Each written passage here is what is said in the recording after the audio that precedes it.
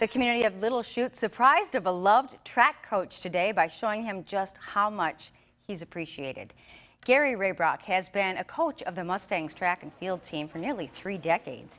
Today, the Mustangs Invitational officially became the Gary Reybrock Invitational.